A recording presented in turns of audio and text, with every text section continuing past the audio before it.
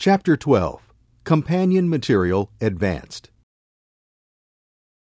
Associating another material based on items drawn on the plan may require additional calculations to determine the correct quantities, such as consideration for coverage of a material.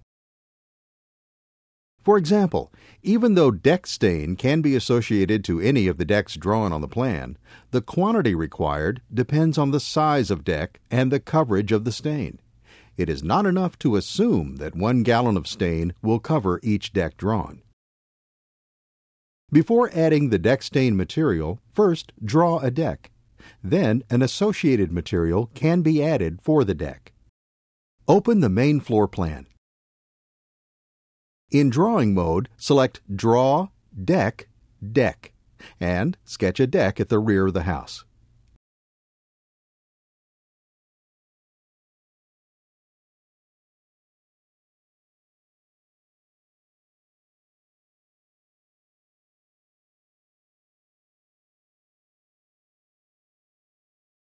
Right-click the deck and select Edit.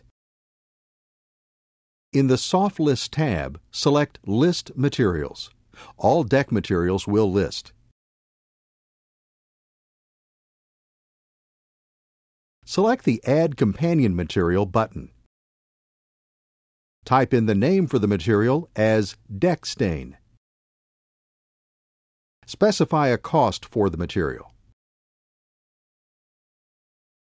The quantity required depends on the size of the deck and the coverage of the stain. Therefore, modify the formula to list appropriate quantities. Select the Advanced button. This opens the Material Setup Group Deck menu. Set the units to gallons.